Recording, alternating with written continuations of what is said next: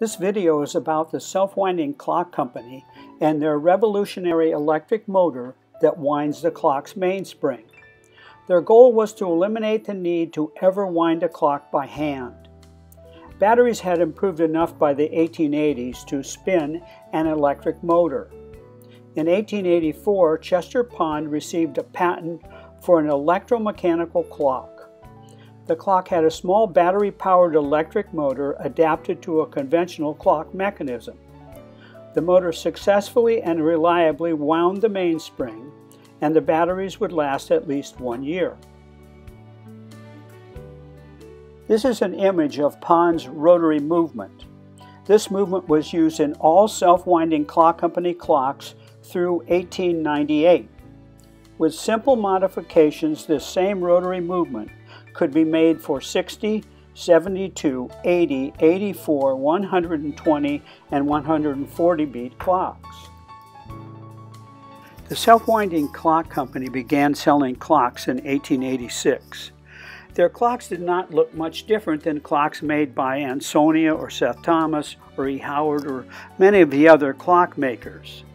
Conventional mechanical clocks are powered by a spring or a weight, and the weight is regulated by adjusting the length of the pendulum. These movements must be rewound by hand. These are self-winding clock company clocks. The movement is powered by a spring, and the rate is adjusted by regulating the pendulum. Nothing revolutionary yet. What makes a self-winding clock company clock revolutionary is the fact that the mainspring is automatically rewound by an electric motor. Batteries mounted inside the case provide 3 volts DC power to the motor. The motor automatically rewinds the mainspring after running 1 hour.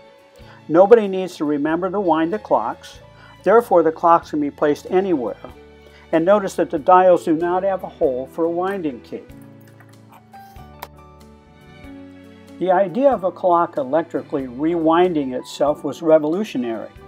But how do you inform the public?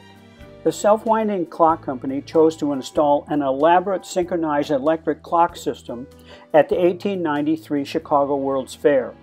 This would be the perfect place to publicize the clock that winds itself.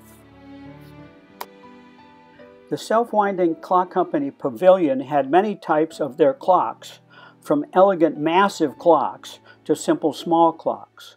Every clock was fitted with an electric motor to automatically rewind the mainspring. No winding by hand ever needed.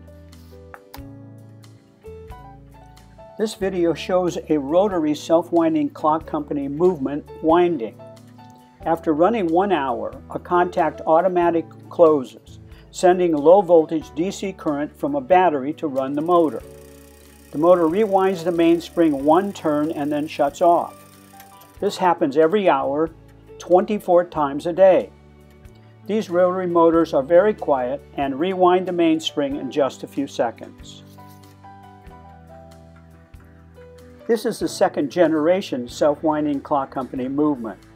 It appeared in 1898 and is referred to as a Style F, or simply a Vibrator movement. This workhorse movement was used exclusively until the 1960s when the company went out of business. The winding motor is incorporated between the plates and uses an up and down motion to wind the mainspring. Every 60 minutes, the clock rewinds. The F motors are louder than the rotary motors and can take between 10 and 20 seconds to rewind.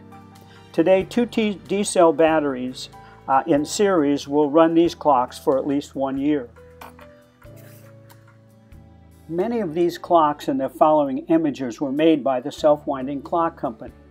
The self-winding clock company was appropriately named. They developed clocks that did in fact wind themselves. Their common trait is they all had an electric motor to wind the mainspring. Many of these clocks were equipped with a synchronizer timed to the Naval Observatory and were part of the Western Union Time Service. Others were simply standalone timepieces. These interesting clocks have become very collectible and are included in many clock collections.